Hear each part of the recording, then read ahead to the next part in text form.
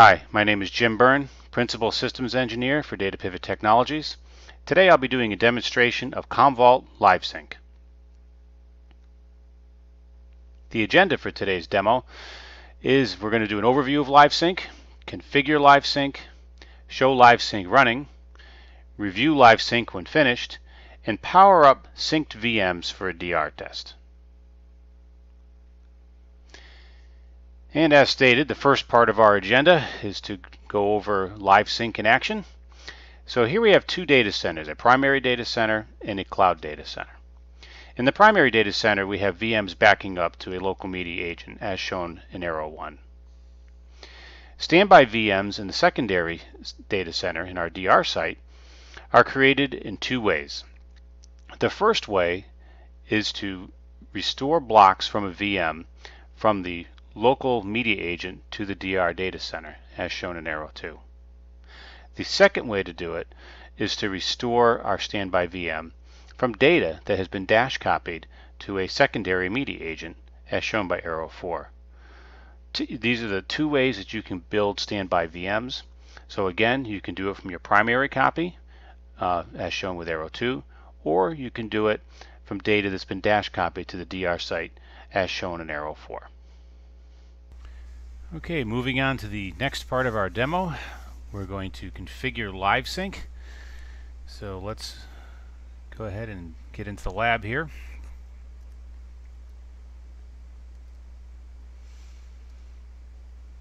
And let's start off with a quick tour of vCenter, where everybody is.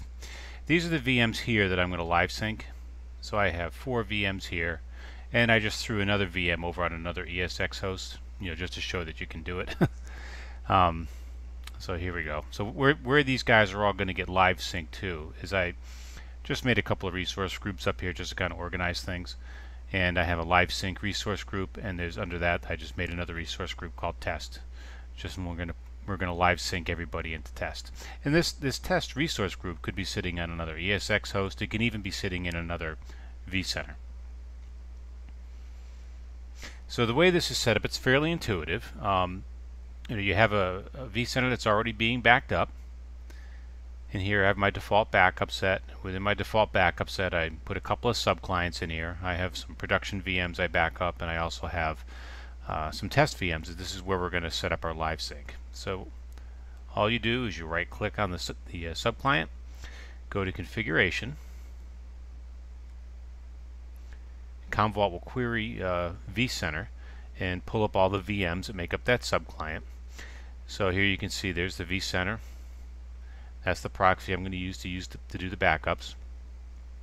Now I'm going to do add VMs, and you're going to see the VMs that make up that subclient populate in here fairly quickly. And I'm going to select everybody. That's all 5 VMs.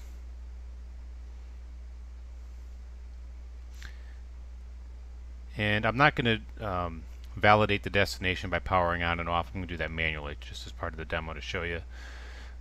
Here you can check unconditionally overwrite the VMs. Typically you want to check this because you can go over to your disaster recovery VMs, power them on. Maybe you just want to do some configuration changes or do some testing. And then when you power the VM off, the next time LiveSync runs, it'll just overwrite the VM. So you don't have to worry about things getting out of sync. It'll just overwrite it and put it back the way it was. And here for disk provisioning, I'm going to do thin provisioning because it's a development environment. So speed is not of the essence. Thin's fine. And I'm going to use NBD mode. Now the way that Commvault set this up, it's really slick. You can select all the VMs so you don't have to do a ton of configuration. So what I'm going to do is you highlight everybody, click configuration,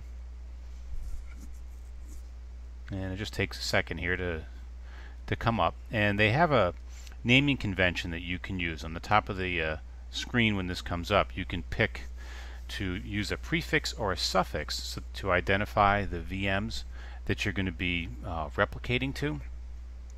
And so I usually like to put it on a suffix. I always put like a dash DR, and this will become clear in a minute. Next, you could pick the ESX server that you'd like to use. I'm going to throw them all over on ESX server 1. If you wanted to, this could even be another vCenter that you're going to. But for my example here, I've only got one vCenter configured. So I'm going to put it on ESX1, and I'm going to put everybody on my live sync data store that I have set up. And this will just take a second. The next thing I'm going to do is I'm going to pick my resource pool, and you could see when we were originally went into vCenter, I have a live sync resource pool set up along with a test resource pool below that, just to keep things organized. So we'll see those two come up here. Alright, and I'm not going to bother with a VM folder. And the network adapter, I'm just going to put it on my lab network. You know, there may be an instance where you have, especially if you're going to another vCenter or there's an ESX host that has different network configuration, you can pick what network you'd like to plug into when these DR VMs come online. So that's it. We have everybody set up. And you'll notice here, there's all my live sync data stores that I had picked. Everybody's going to ESX1. And see how I put a -dr after everybody? So when they come up in vCenter, you'll see them there, and you can tell that these have been live synced. And that's it for this screen. The only other thing we have to do is schedule a pattern. And typically what most people do is you set the live sync to run right after the job completes. So I'm just going to call this live sync test, and I'll click OK, and we'll click OK. And it gives you a little warning here that says you're going to unconditionally overwrite VMs, and say yes, I'm aware, I want to do that.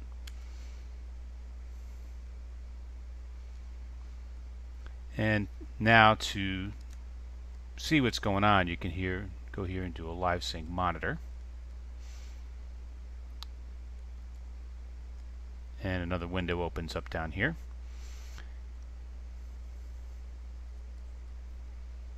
And you can see all the VMs that we have set up.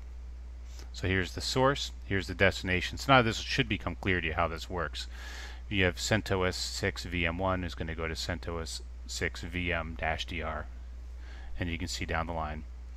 And here you can see all of these guys need to be synced. They haven't, it's never been done. They haven't, these VMs have been backed up, they just haven't been synced yet. Now here you can see it picked it up right away. There's a replication job that started, and they do take a little while to get going. Usually what you'll see is the source and destination VMs show up in here. So what I'm going to do right now is I'm going to pause the video, and I'm going to come back, and we'll pick it up by looking at this replication job so we can see the VMs actually being copied over. And we'll go into vCenter, and what we'll see happen is in the tasks down here, you'll start seeing VMs being created, and you'll see them start to show up over in here. So with that, I am going to pause the video. Okay, we're going to start recording again here, and let's pick up where we left off here. And here's the replication job. It started, and if you look under virtual machine status, you can see some of the VMs are beginning to be created. And you can see here's the source VM, here's the destination VM, the progress. So they're underway and they're moving right along. And if you look in vCenter, you'll see things moving in real time. You can see the VMs being created, and here they are. These are our DR VMs being created under live sync, under test. So they're underway. So what I'm going to do is I'm going to pause now, let Commvault finish doing its live sync, and then we're going to review the job to show you what it looks like when it's completed. And we'll go over and we'll power some of these up to show you how it works. And we'll do a DR test.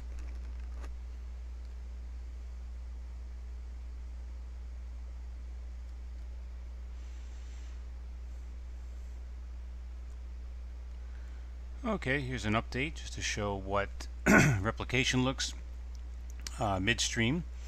And down here you can see all the VMs. They're all in the process of syncing. You can see there's a sync in progress here. And if we go into the job itself, here's replication running. Here's virtual machine status. You can see the source and destination VMs. All the VMs are created. They're all in progress. And over here you can see the transport mode we're using is NBD mode. And if you were using SAN mode, that would show up over here. Or if you're using hot add, that would show up as well. And let's go take a look at vCenter. And you can see here's our test resource group. There are all of our VMs. And you can see it shows how much storage is going to be provisioned, 16 gigs. And you can see it only says 1 meg right now because the data is copying over. So at this point we're going to stop again, and we'll just let this run, and we'll check back in when it's all complete, and then we can do some DR tests.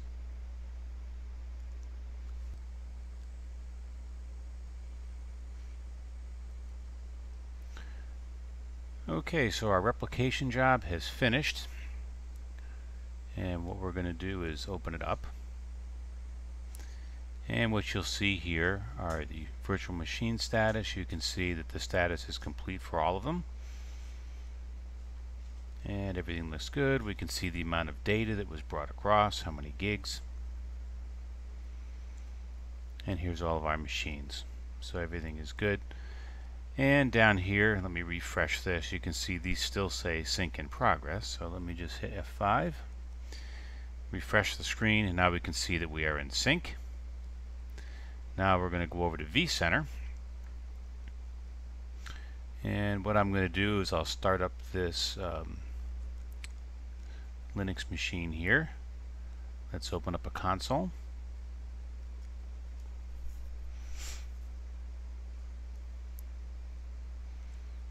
And I'm going to open up a console to the Windows machine as well.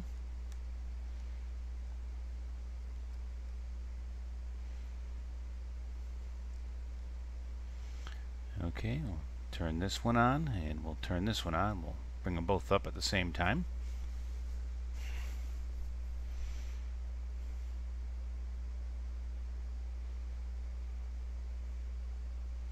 And incidentally, if you do forget to leave these on and you don't shut them down, what will happen is the next time you try to do a live sync, it will fail. It will not overwrite a machine that's been turned on.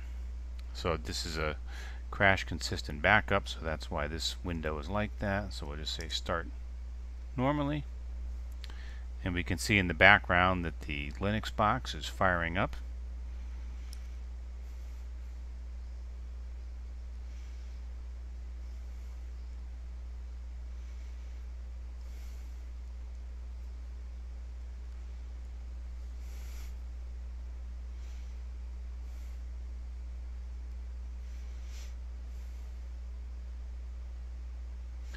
And the name of this machine here is CentOS 6 Client 1. We'll see that come up in a second on the logon screen. And there we are. You can see the name of the machine, and it's come up just fine. And this is the Windows machine. And we can see that's booting up just fine. That'll be up in another moment. And I'll slide this over a little bit. And you can see over here in live sync, for test, you can see the VMs are running. So that's pretty much it for setting up live sync. You can see it's fairly easy to do. Just right click on the sub client that you want to set up inside of Commvault, and just really follow the prompts for live sync. Really not much to it.